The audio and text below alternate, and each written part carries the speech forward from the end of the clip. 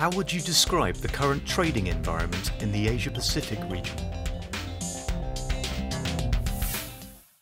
I think it's quite clear it's brisk, and with that it's also very, very competitive.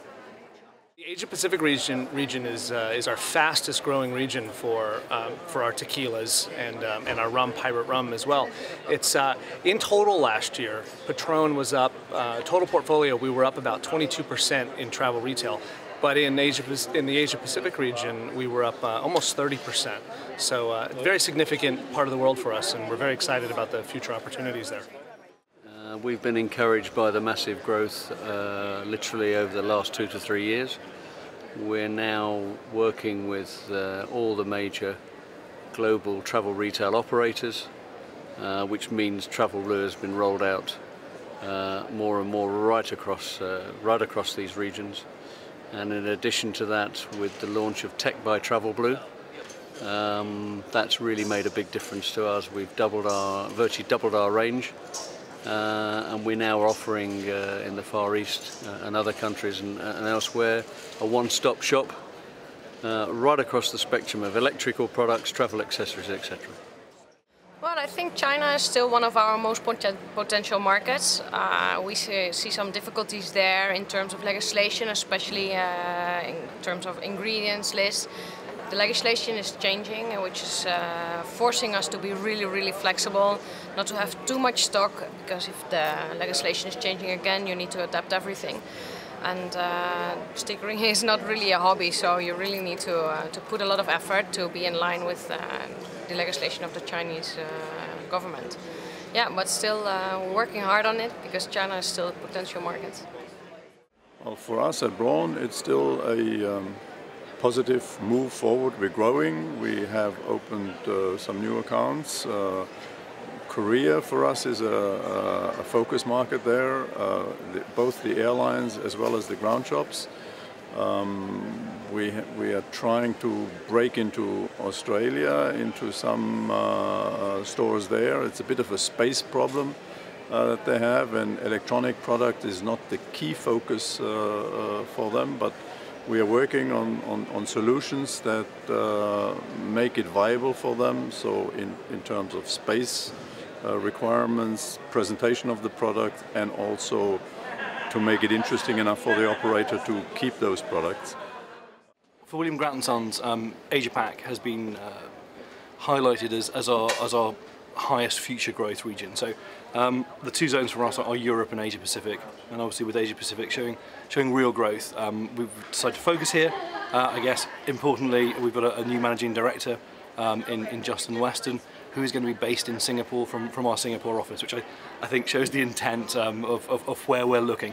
So Asia Pac fundamentally is critical to the continued success of William Grant & Sons in global travel retail. The trading environment within Asia Pacific, there's still a huge opportunity within the region. However, it's also quite fluid in some countries within the region in terms of the volatility for both economic and political reasons. However, overall, we still see that region as being a main growth driver for our business in 2014. Which Asia-Pacific regions / countries have you identified for potential growth and expansion in 2014?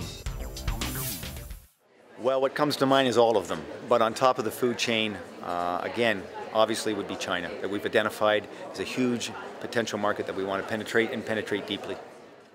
It's taken a number of years, but fortunately, Patron Tequila is now in most every major airport in Asia Pacific, including Narita and Singapore, and of course down to Sydney.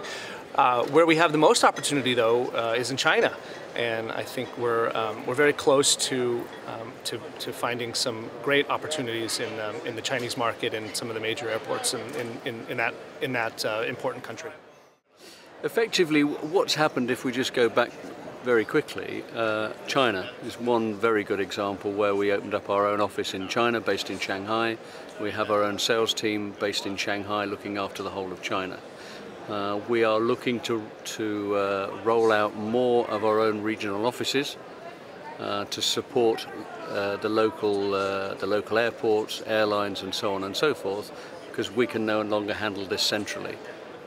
So China is certainly one area, and I guess somebody based around perhaps the Singapore area who could look after the rest of the other regions of the Asia Pacific from various countries, Philippines, Cambodia, and so on and so forth.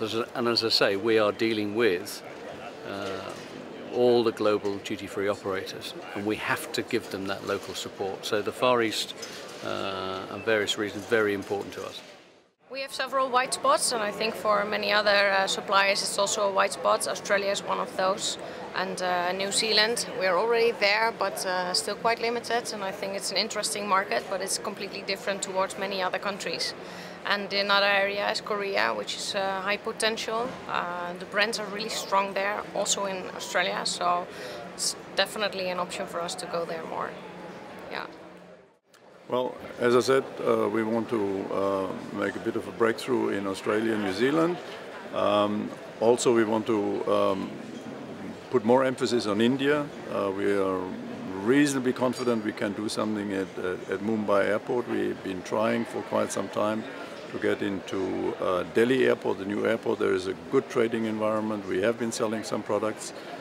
But sometimes it's not so easy to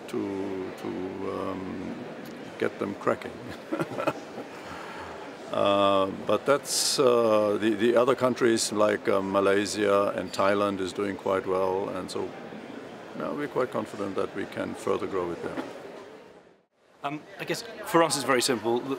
The real growth for us is coming through key operators, and so where we're working very closely with people like DFS, King Power, and Tassa Meng, we see real opportunity. So obviously with the new concessions at Changi and DFS taking over Hong Kong, we've done a lot of work building shop-in-shops, building new bespoke furniture, and really getting behind the teams in terms of training. So for us, it's major hub airports. Our focus is entirely on key cities and following nationalities as they travel. So the major cities of Asia Pacific, exactly where you would normally expect, the Shanghais, the Hong Kongs, the Singapores, the Sydneys, Bangkok, and a couple of others. But we're very focused on key cities, key hub airports. That's where we really want to focus our attention this year.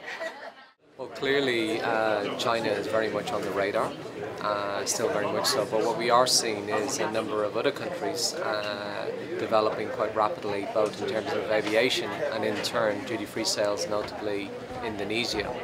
And we're seeing that in regards to international retailers being involved more in these emerging countries. So I think China certainly is going to be the main driver, but what we are seeing is other countries such as Indonesia, as well as Vietnam, coming along quite strong.